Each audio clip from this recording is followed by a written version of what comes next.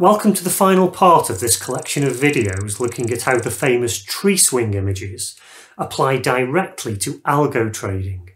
The next image takes a look at how the algo trading system lost its edge. There are a number of reasons why a trading system does lose its edge.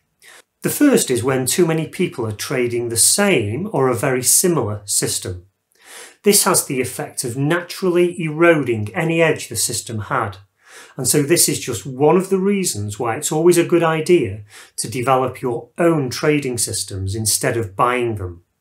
Think about it. If 10,000 people buy the same system, this will naturally lead to assets being bought and sold at approximately the same time from all of the traders that are using that system. And then basic supply and demand principles mean that for those users that enter slightly after the others, the price of the asset might already have moved and they'll be getting into and out of the trade at a slightly less favourable price. And these small differences on every trade all add up and can actually start to have a significant effect.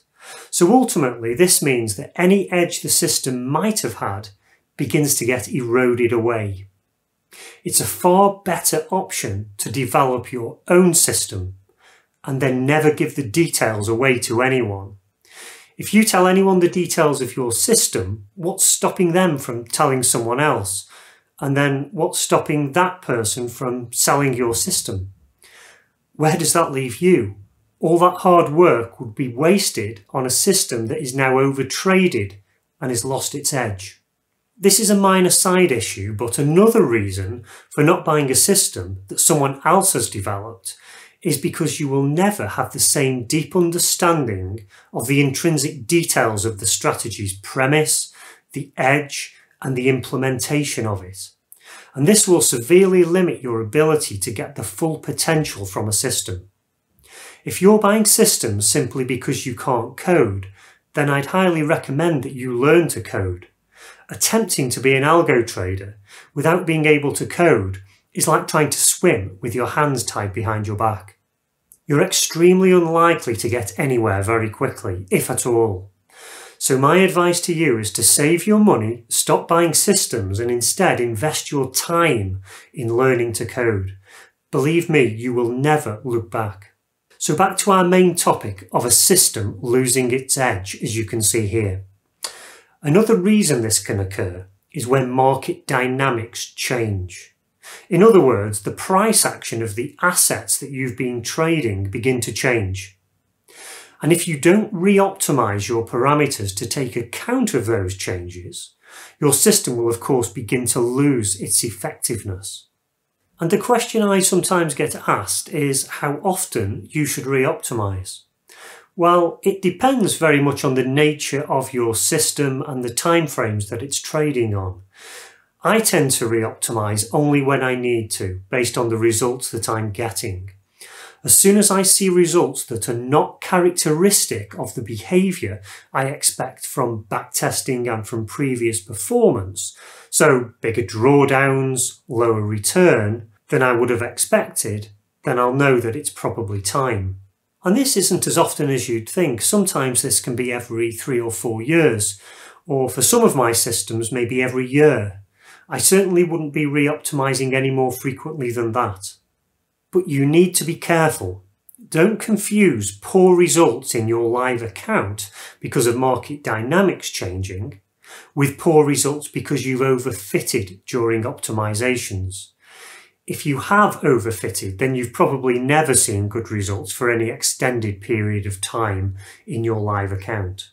Again, forgive me for continuing to state this, but one answer is to keep your systems simple. This will have the effect of helping to avoid overfitting, but also will mean your system is much more resilient to changes in market dynamics, meaning it's far less likely to lose its edge. So it's a win-win, and this brings us on to our final image. What the algo trader actually needed.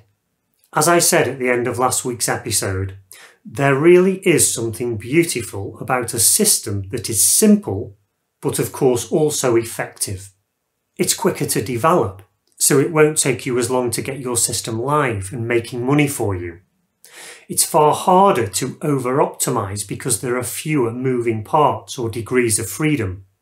It will run quicker and use less computing resource, so if you're running a large number of systems, you won't need a huge server to run them.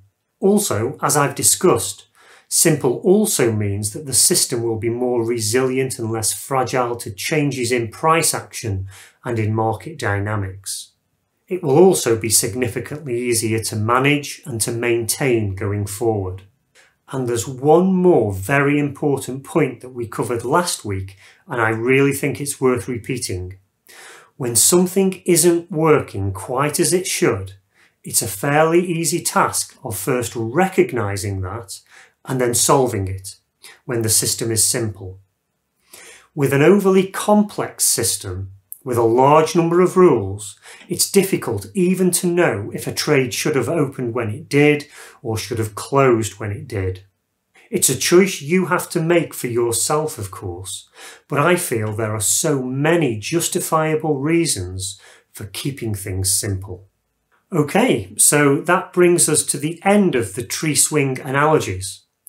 I hope that you've enjoyed it as much as I've enjoyed creating the videos, and I hope there's at least 2 or 3 really good pieces of information or tips that you can now take away to help you improve your systems or some aspect of your trading. If you don't mind taking the time, please remember to give me a thumbs up and also share a link to these videos. And of course, remember to trade safe, and I'll see you next time.